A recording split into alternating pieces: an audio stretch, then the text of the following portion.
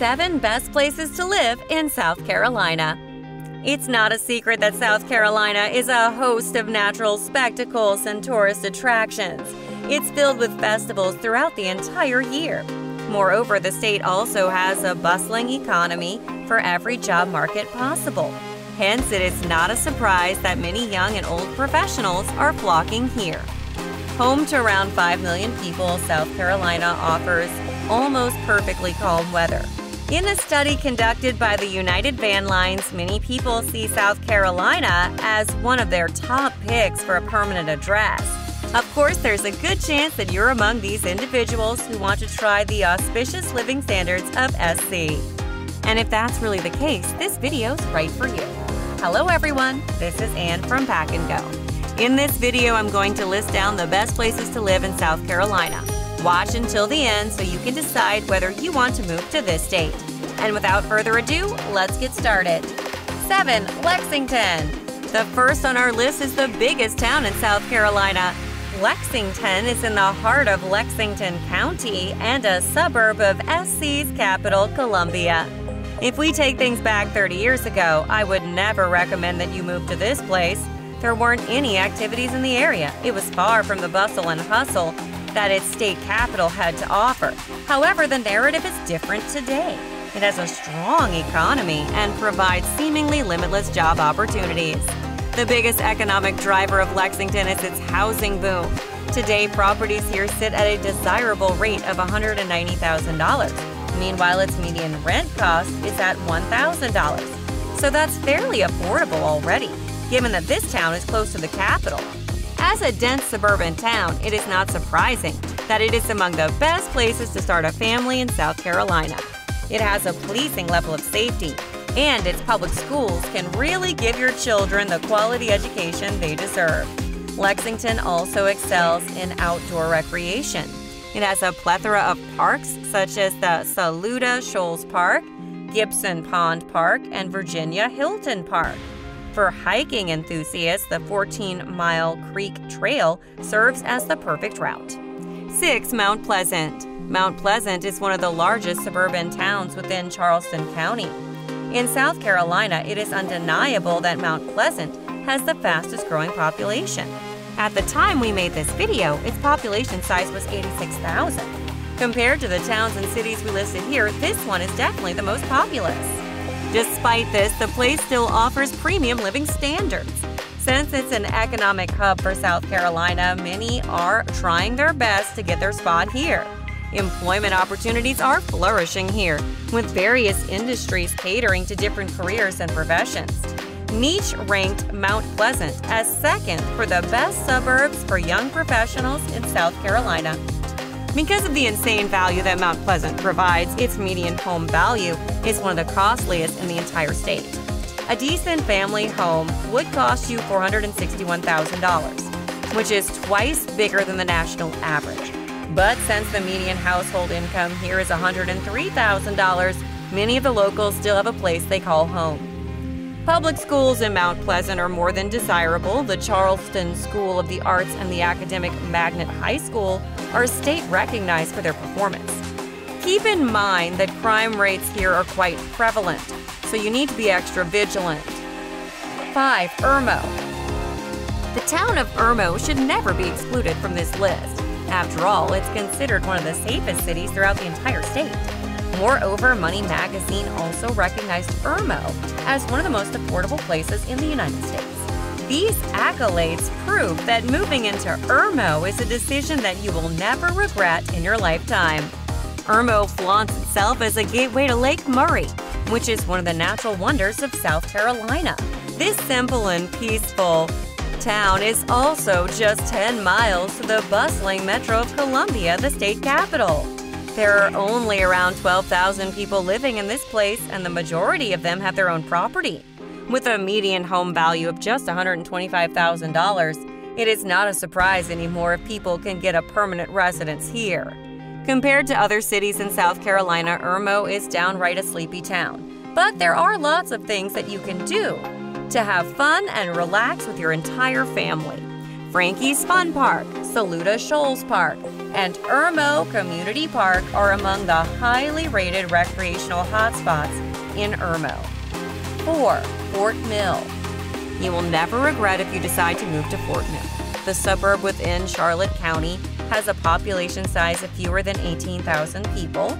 It is a small town that offers a sparse rural feel. Located at the east of Tega Cay, Fort Mill provides a number of transportation options to some of the key cities in South Carolina. Hence, even if there are no employment opportunities that you can get there, it is still within the proximity of South Carolina's economic hubs.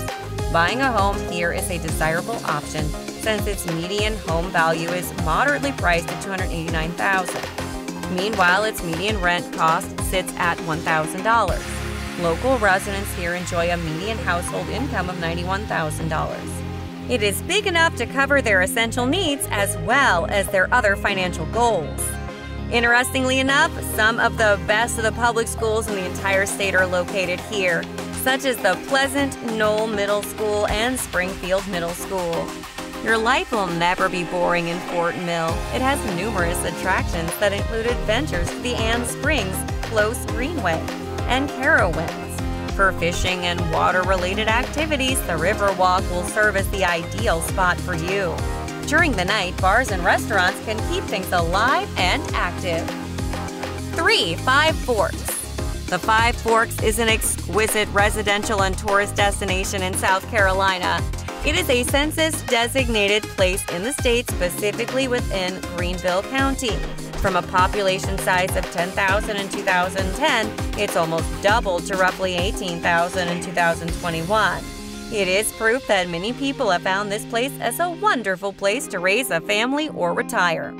With its suburban setting, Five Forks is considered a home of the middle to affluent classes. The median home value here starts at a staggering price of $300,000, with a median rent cost of $1,600. Still, residents find these figures bearable. After all, the median household income here is $114,000, which is significantly bigger than the national average of $62,000. Five Forks has superb economic growth. It has witnessed gradual expansion in its employment rate and business opportunities throughout the years. The cost of living may have grown slightly, but locals are still capable of buying their needs and wants.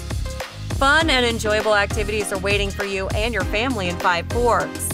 The ever-famous Frankie's Fun Park is located here. You can also visit the Pelham Mill Park, Mesa Soccer Complex, Discovery Island, and Big Air Trampoline Park if you want to fully enjoy the recreational provisions that this city has to offer. 2. Tega Cay.